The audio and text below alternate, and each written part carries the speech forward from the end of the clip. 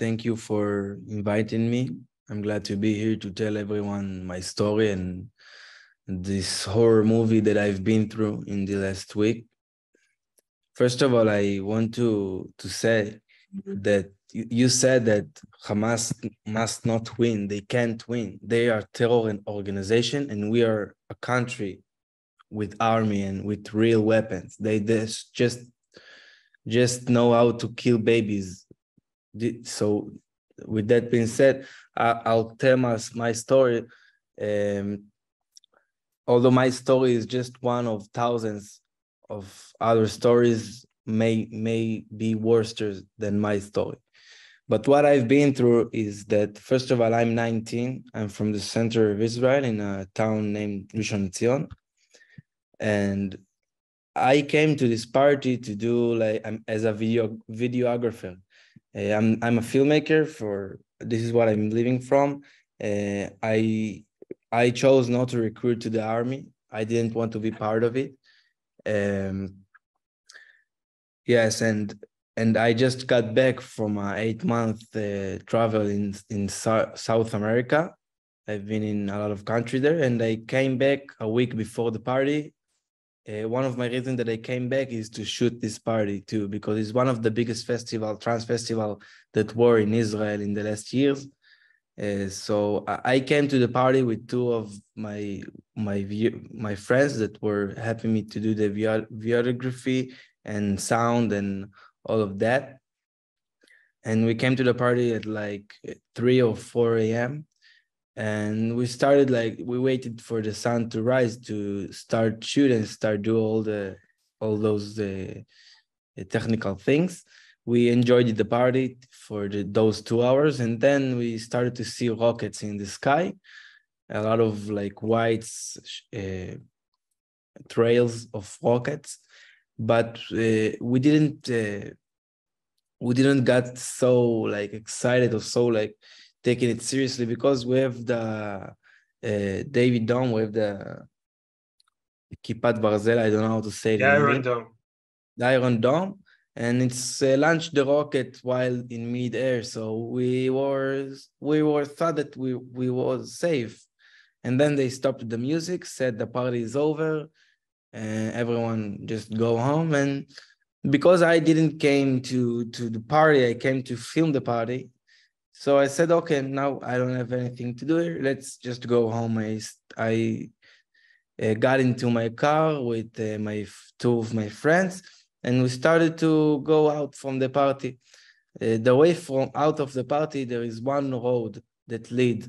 Everything is open area of fields, and there is one road that you can go through. We went through this road. After 5 or 10 minutes of driving, we start to hit shootings. We didn't realize. After a few seconds, my friend is pointing at me. My friend pointed on people in the bushes, shooting on us. And as soon as he did it, all of my car was started to get shot at. One of my friend got hit from those shoots in his leg through the car. I drive, so I just turned 180 and started to drive towards the party, because I knew that there is forces of police, and maybe they called backup. I don't know. I thought that there I'm gonna be safe, because I had armed people there. But then we see that on the other way we have terrorists too. So we were locked from both way on one-way road that you can't really drive on the sand on the fields. So then we saw a shelter, because it's in the south, and in the south they always throw rockets on us. So the government puts in near bus stations a shelter that you can get in a case of an emergency, like rockets that won't fail on you, even when they launch the rockets in midair, the pieces of the rockets is falling on your head, and it's dangerous too. So they put a shelter, which is one way in, one way out. It's the same door, and it's 3 meters by 2 meters, something like this. and I see a lot of people getting inside there, and I see a armed police officer with his gun out, said everyone getting. We got inside this shelter, and as in the middle, when we started to get inside the shelter, we hear that they shooting on us. We literally can hear the whistling of the shootings on our heads, and some of the shootings hit the cars that were there and on the shelter itself. We got inside the shelter, and after a few minutes, we got hit on the shelter with RPG, like a shoulder rocket. I think it's called this way, and after the RPG, everyone was in panic. Most of the shelter collapsed on us. A lot of pieces from the shelter, and we hear a lot of shootings. Like not just like one shooting, two shooting. We hear like a war zone, like of maybe I don't know, 5, 10, 20 people shooting on the shelter. Not all the people that were inside the shelter.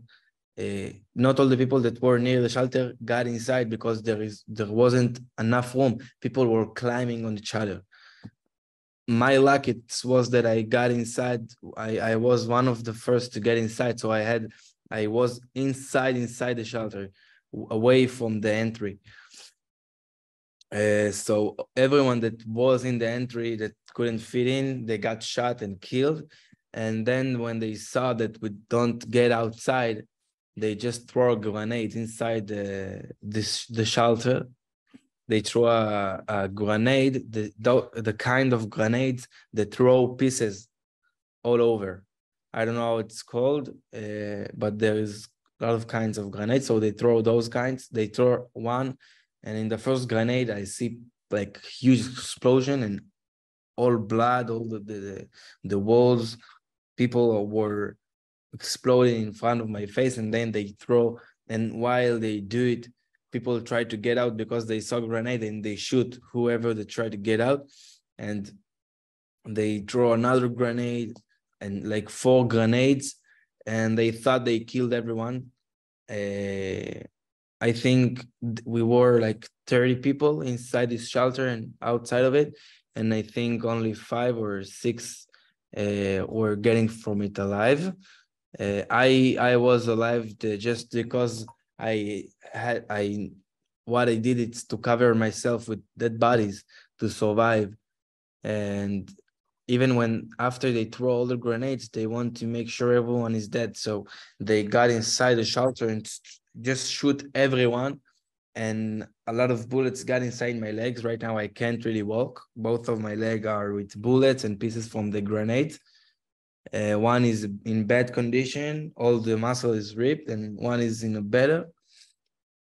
That's pretty much what happened. And then, like after 40 minutes of they shooting us and do it, they got off there. And because it was, I don't know if you saw the videos, but it was people stuck on each other like in a huge pile, and I was in the bottom, so all the shots wasn't affect me. Although I think that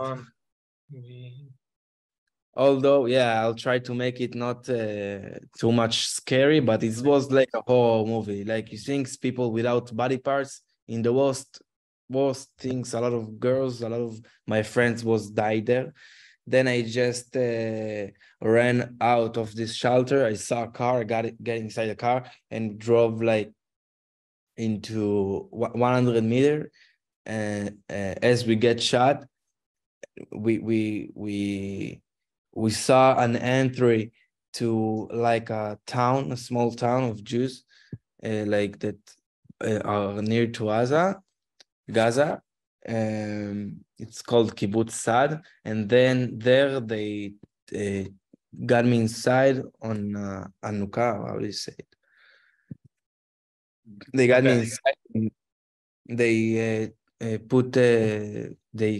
took care of me, gave me pills for pains and trauma, and they took care of me. I've been there, and even then, there inside of in Kibbutz Saad, the terrorists try to get in. They shoot RPG and throw grenades on the entry, but we had like a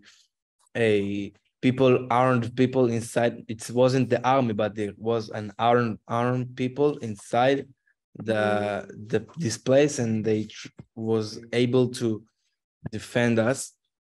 No, But yes, we need to move on. okay. Sorry, So but any last words? yeah, that's pretty much my story. I can say that I heard Worsters by thousands times stories, but was my story and what I've been through. Thank you, Noam.